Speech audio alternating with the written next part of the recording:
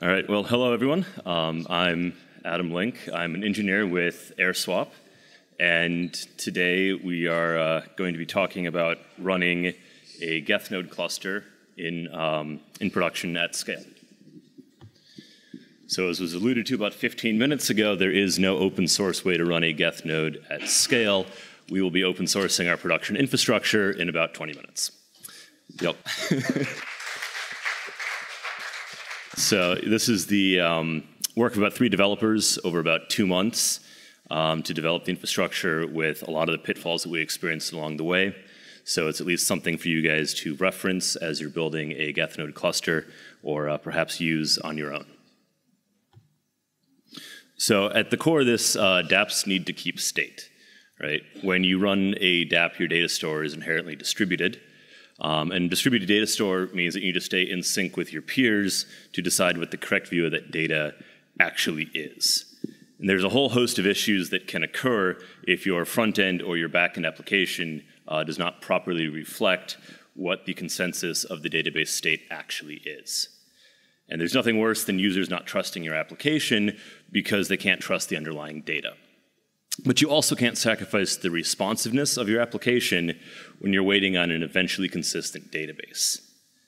Users on the internet are generally not accustomed to waiting 5 minutes to do a state change operation. And while we in the industry may be okay with waiting for transactions to settle, if we want to actually get mass adoption, we need to understand what the general public wants, which is a lack of lag when they're doing a state change operation. There's 2 types of data that you need for state management. The first type is the balances on your accounts, right? This is the ETH that you hold in your wallet.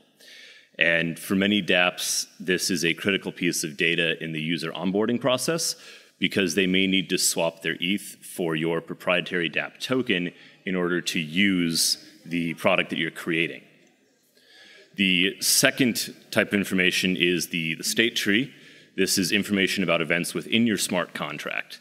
This is things like the user's token balance, smart contract function executions, and token balance transfers. However, contract events, which is the state of your smart contract, are actually implicit and computed based on the data in the blockchain. So this means that your dApp needs processing power behind it when you're running your Ethereum nodes. If you're out of sync with your nodes, obviously you're misrepresenting the state of the world, and that's a dangerous place to be in as an application. So with the importance of staying in sync now for your dApp kind of resting on your shoulders as a developer, some of you guys and the industry as a whole, we've wondered, can we just outsource this and pay somebody else to do it? And the answer is, of course you can. There's many companies out there that actually offer services where they will run nodes for you. Not all of them are geared towards OLTP processing that a dApp needs. Some of them are more analytics-based. Google recently came out with a product like this. But the question we need to ask ourselves as an industry is, do we want to move towards the MasterCard Visa model? Right? So right now with credit card processing, there's only a few companies in the world that have the technical expertise, software and hardware, to actually keep up with the number of transactions that happen on credit cards. And as we move state management towards centralized parties, we move the entire industry towards that model again. And the question is, do we want to do that? Do we actually want to be there? The solution in our mind to combat the centralization is having people run their own nodes. But running an Ethereum node at scale in production is really not well documented online right now. There's also costs associated with running your own nodes, not well documented either. So not only do you have the overhead costs of the actual infrastructure from running your own node, but you also have costs on your team to create the infrastructure and create the software that manages your nodes and makes sure that your nodes stay in sync. There's a lot of resources online pertaining to optimizing nodes for mining, but there's not many resources optimized for reading and read-heavy workloads that a dApp needs. It gets even worse when you start going into data querying and trying to understand how you process this data. There's very few resources online for data querying, for taking block data and storing it internally. We, as well as everyone else who was up here before, have created tools for doing that.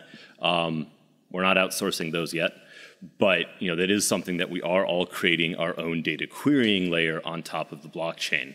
And there are some companies right now like The Graph that are actively working on making a way to query using GraphQL, but they also still require that you run your own nodes or you find somebody that can run nodes for you to get the underlying state data. So right here is a simplistic view of our Geth architecture. We run a production cluster, and it's basically a group of load-balanced Geth nodes in an auto-scaling group behind an application load balancer on AWS.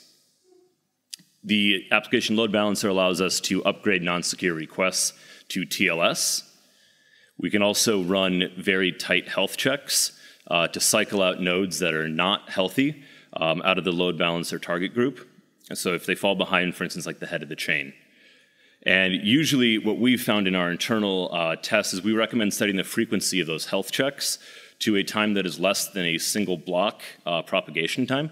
So right now that's doing a health check inside of a 15-second window. This allows nodes that fall behind to be dropped out of the pool quickly so they can sync back in so you're not querying nodes that are behind in state. The load balance nature of our clusters also means that if a single node does fall behind, our overarching service doesn't actually fall out of sync and become unavailable. So we use our Geth nodes on the front-end UI on the airswap platform, as well as in the back end for state management and storage. So on the front end, this takes the form of balance checks in the UI, wrapping and unwrapping Weth, and also approvals and approval state for the atomic swaps. So if you've used the airswap platform, you know that like on the new spaces on the right-hand side, we have a bunch of information that comes from our Geth node state. We also use a heavy polling method to handle trade confirmations. So if you've ever popped open the network tab in Chrome while using airswap, you'll notice that we do heavy polling against a Geth cluster, basically when you do a trade to make sure that the trade actually goes through and gets executed. We also do allow very limited third-party access to our Geth cluster. We do have some of our maker partners who use our Geth cluster as well for balance checks, both for their own wallets that they operate out of, as well as counterparty balance checks to make sure that the counterparty taking a trade is a valid taker. Further, our parties then also use the Geth cluster for market data and price information, in addition with a couple other sources, but we do provide chain state to them for pricing information. When we were setting up our Geth cluster for the first time, we ran into many issues with the way Geth was written and our particular use case of heavy reads. This is not a knock on the guys that built Geth. It's a great piece of software, but we just operated it at a scale that really no one else had been publicly talking about. So the first problem we had was Geth wasn't written with modern pub/sub methods. This meant that you have to do heavy frequent polling in order to get state changes. And you can't just simply subscribe to the events being emitted out of the blockchain that you want to get. Now, that's kind of true because you can with filters.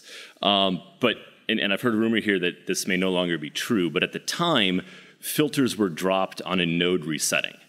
And you'll find out in a couple slides that was a huge issue for us.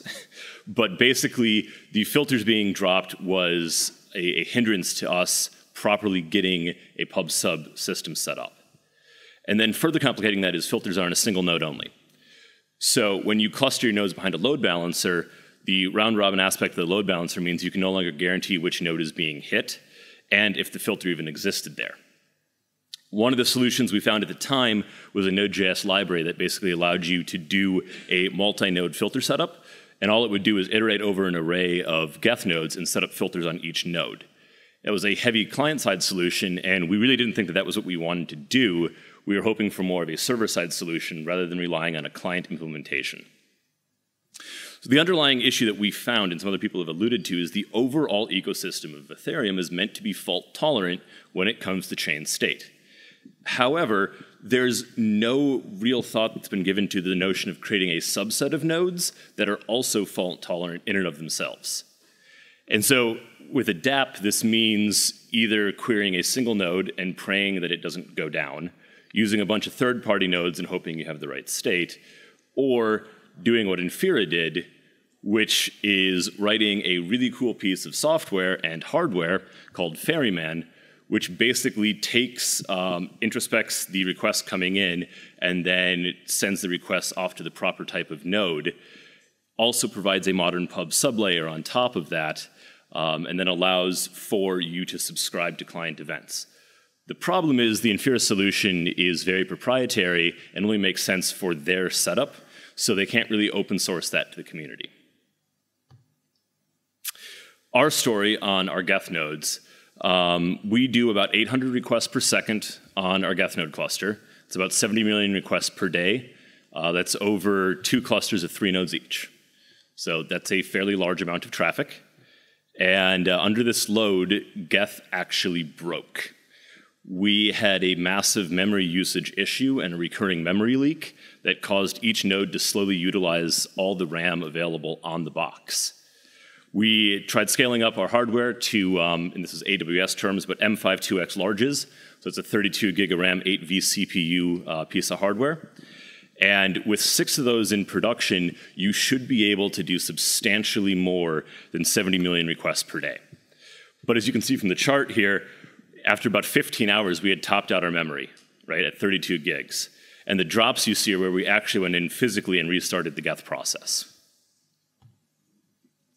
The memory leak meant that we had to cycle our Geth nodes before the Geth processes used all the available RAM. In fact, if we didn't catch it in time, the box itself was so, the RAM was so used up, you couldn't even SSH into the box to kill the Geth process. You had to restart the whole node itself. And this meant that we were waking up every 3 to 4 hours to check memory consumption and manually restart the process to make sure we didn't get locked out of our boxes. And once we figured out the usual cycle of RAM usage, we were able to write cron jobs to then go in and restart our Geth process. And we staged that over about an hour across 6 nodes. And it worked, but for any of you guys that work in infrastructure, trusting your entire system to 6 cron jobs is incredibly scary. So we started tinkering with some of our Geth settings, and we actually dropped our max peers setting, and the memory usage issue was largely resolved. And it turned out that the memory leak with the max peers setting really only occurred at the scale at which we were operating, and it wasn't publicly documented prior to that. As you can see in the charts here, those drops, like that's when we were restarting Geth. The stability that we did finally get came at an incredible cost to our operations team. So for at least 2 of us, we were getting nothing done during the day other than Geth node work. And I can tell you that your sleep quality certainly suffers when you're waking up every few hours to make sure that your boxes aren't freezing or running out of memory. Also, your morale really suffers when every morning before breakfast you wake up to 50+ PagerDuty alerts, and they just keep rolling in throughout the day. So we wanted to fix this, and we embarked on a massive experimentation to find the correct hardware and software combination that would be the most stable and cost-effective. We ended up iterating over 10 different instance types, spinning up everything from T2 micros to 4XL boxes. And we tried everything from compute focused, memory focused, instance store focused, trying to find and profile the way that the Geth process worked under the loads that we were seeing. We made some concessions along the way that we have built into our open source solution, unfortunately. No pub sub method meant that we were just going to brute force it. And that was one of our big decisions out of the gate. We couldn't guarantee that a single node was up, so we needed to load balance our nodes. We couldn't guarantee that our nodes were in sync and up, so we needed to write health checks. We also couldn't guarantee that a node was at the latest head, so we wanted to do peer checking to make sure that we were actually at the head state that we thought we were. So that combination was kind of the secret sauce that no one was really talking about online, which was aggressive health checking, aggressive peer checking, load balancing, and then proper hardware. So let's talk about the infrastructure we actually run in depth. This is what we're going to be open sourcing. When we run our nodes, we run on top of Ubuntu. So we use the service construct to start our proprietary tasks. Here we're actually starting the Geth process. So this is in the open source repo. You don't need to worry if you can't read the actual code. But let's break down the options we use. So we brought the max peers down to 50. This solved the memory leak issue and also helped with the data transfer costs that we'll talk about in a couple of slides. We use a custom data dir parameter to take advantage of the NVMe drives that AWS recently made available. Right now, our default is cores turned on everywhere. You may want to restrict this for your own implementation. We use a 4 gig cache to speed up the initial sync process. This is the health check that we use to keep our nodes in sync. It's probably pretty small, but what it essentially is a Node.js Express app that just does waterfall queries over our peers to determine state. So we compare it to Infura and Etherscan, but you can certainly customize this to run on additional peers. We consider ourselves to be in sync if we're within 10 blocks of the head. And you can make this tighter, but we found that if you tighten it up too close to the actual head state, like 3 blocks or less, you will occasionally drop entirely out of sync with all your nodes when you get a small chain split at the head, which happens on occasion. So we decided we'd rather stay in sync, available than completely in sync all the time. We returned back HTTP status codes that do correctly identify whether the service is up or down. We also returned back a network timeout because we found out occasionally Infura just times out our requests. We've got a couple of nifty features. Health check has started as a service. We've run into issues before where our health check was down, but the node was actually up. We have cron jobs that reset the max open file limit. This was something that Geth had an issue with earlier, where it was not respecting the max open file limit, so we just wrote a cron job to fix this. And then we wrapped this all in a cloud init script, so it automatically spins up the boxes, installs all the required programs, Geth mounts the NVMe drives, and starts the services. So your boxes spin up and they start syncing. You can actually check that in a health check that we publish as to whether or not your node is running.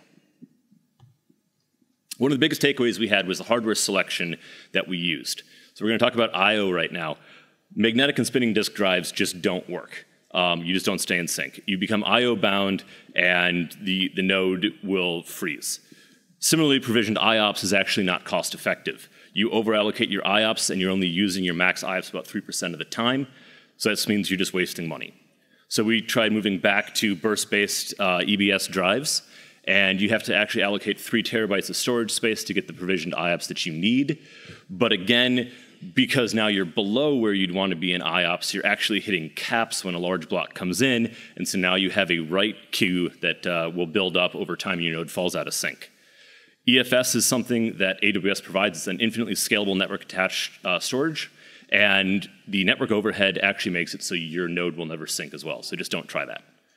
And NVMe drives were announced a few months ago. That's actually what we use. It is a very good I/O-based instant store drive. Family-wise, Geth is I/O-bound at incoming data and compute-bound on serving requests. So M4 and M5 general classes overallocate memory. We don't use those. Any other memory-heavy family is actually not going to be cost-effective. I3 classes is actually what Infura uses, or used at the time I talked to them. So they work well, but NVMe drives are now back out, and that's a better instant store than the I3 class. We run C5Ds in production. This is the proper mix of compute power with I/O for what we run. We found anything smaller than a large instance is actually not going to give you enough power to run your nodes in production at scale. And any other family than these, it's just costs too much. So we run 6 C5D4XLs in production, and we have not had a single instance of downtime since August. Last factor is cost. So what do you pay for? You pay for the EC2 instances, you pay for the load balancers, and then you also pay for outbound data transfer. Something we didn't know when we had our max peers set as high as they were was your outbound data transfer actually runs into the thousands of dollars per month. So we've dropped this down with 50 peers. We actually end up with about 2 to 3 terabytes out every month. Real quick slide. Why not parity? When we did parity about 5 months ago, we were getting a bunch of false nodes, so we were not actually staying in sync appropriately with enough peers, so we just dropped them. But version 2.0, we certainly want to go ahead and start looking at other clients to bring out, and I think that's something that we'd kind of call for help on the open source side. If you guys know how to properly configure parity, like this month, that would be great. And lastly, here's the CloudFormation stack. Like I said, we do run an AWS, but this URL will take you basically to our GitHub repository, where you can go ahead and click with a single launch stack, spin up the exact stack that we run in production. That's all I have. Thanks, guys.